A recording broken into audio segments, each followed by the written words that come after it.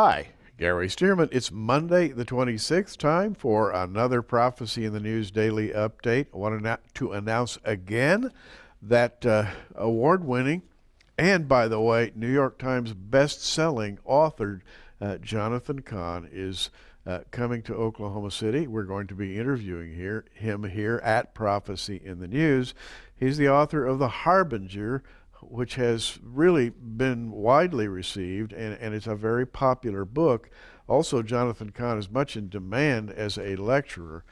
We have managed to secure an auditorium for him to speak at tomorrow evening, the 27th, 7 p.m., in the auditorium, the sanctuary of Our Lord's Community Church here in Oklahoma City.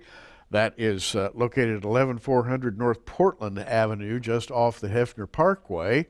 And I'm sure that most of you know where Our Lord's Community Church is located. 7 p.m. tomorrow evening, Jonathan Cahn, best-selling author of The Harbinger, is going to have a question and answer session beginning at 7 p.m. And that's going to be, I think, very, very interesting time for all concerned.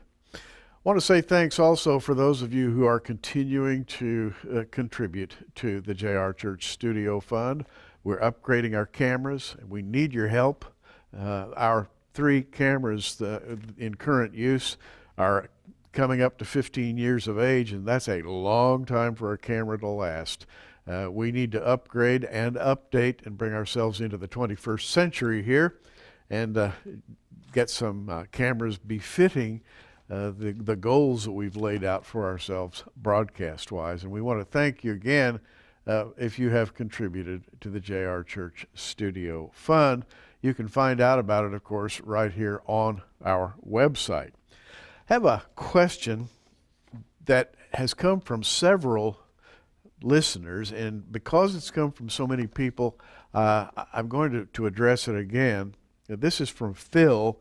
And Phil says, I lost track of your program for a while, but I just found your video or just watched your video on the rapture today. Then I found your website.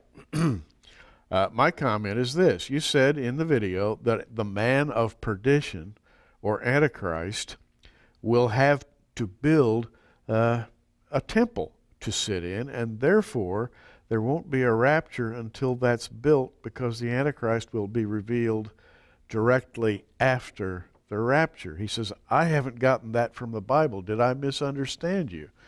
Actually, Phil, you did not, because in all of our broadcasts concerning the theology of the rapture of the church, dating back now 20 years or more, JR Church and I have taught literally for years and years that there will be a temple built by the Antichrist, but it's not going to be built until the church has departed from the earth. And in fact, one of the key passages we read is 2 Thessalonians chapter 2, verse 3, which says, let no man deceive you by any means, for that day shall not come, except there come a falling away first, and that man of sin be revealed, the son of perdition. Well, that day being referred to is the day of the Lord.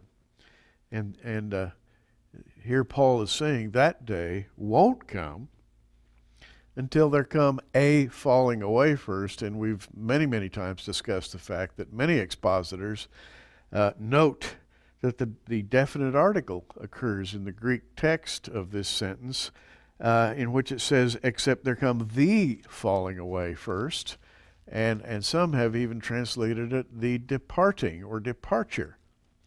And that would refer to the rapture of the church. And that the man of sin be revealed, the son of perdition, who opposeth and exalteth himself above all that is called God or that is worshipped, so that he, as God, sitteth in the temple of God, showing himself that he is God. Well, in order for that to happen, there must be a temple on the temple platform in Jerusalem in order that he be received as the Messiah, which, of course, Scripture and prophecy of the Old Testament tells us will happen. A man is coming who will be received as Messiah by national Israel, and they will set him up as their Messiah. As Paul says here, he's going to sit in that temple of God, showing himself that he is God. The first mention of that event is back in the book of Daniel, chapter 9, where this is called the abomination of desolation, or the abomination that makes desolate. Jesus actually quoted Daniel in Matthew 24, saying in the 15th verse of that chapter, "When you therefore see the abomination of desolation spoken of by Daniel the prophet, stand in the holy place." And that's exactly what we've just read in Thessalonians. This man will stand up and call himself God in the Holy of Holies in that temple in Jerusalem. And Jesus said, "When you therefore shall see the abomination of desolation spoken of by Daniel the prophet, stand in the holy place. Whoso readeth, let him understand. Then let them which be in Judea flee into the mountains." Well, guess what? He didn't say, let those which be in Oklahoma City flee into the mountains, or those who be in America flee into the mountains. He said, let those which be in Judea. Now, that's the general location of the temple. In this case, it would be the temple of the Antichrist. And Jesus is warning his people here that when this event comes, and it'll be quite recognizable because it's mentioned several times in Scripture, when that event comes, those of you in Judea, don't so much as pack a bag. Leave town.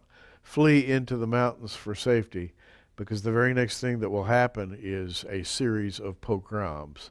In other words, it won't be a healthy time for the Jews then alive. Now, this event occurs because of several indicators that we have in Scripture. It occurs after the church has departed the earth. That's my belief. I know that many of you who are listening to me right now believe other things. And you may write to me if you will. We've had this discussion before, but I am definitely a pre-tribulation believer. That is to say, I think the tribulation will be initiated by the signing of the 7-year covenant by this false Messiah. And that's what initiates the 7-year covenant, and the church will be gone before that event comes to pass. And so, Phil, thanks for your question. You did not misunderstand what I said. There won't be a rapture, rereading Phil's letter, until that temple is built, because the Antichrist will be revealed directly after the rapture. So, Phil, you write that as a question, and I'm answering you and saying, no, you didn't understand me. That's exactly what I said. And I've held to that for a number of years. I appreciate the question. And for others of you like Phil who may have misunderstood or thought you misunderstood me, I do indeed believe in a sequence of events in which the rapture comes first, the signing of the 7-year covenant comes after that, the revealing of the man of sin in the tribulation temple follows that event. 1, 2, 3. I see that as a sequence of events in prophecy.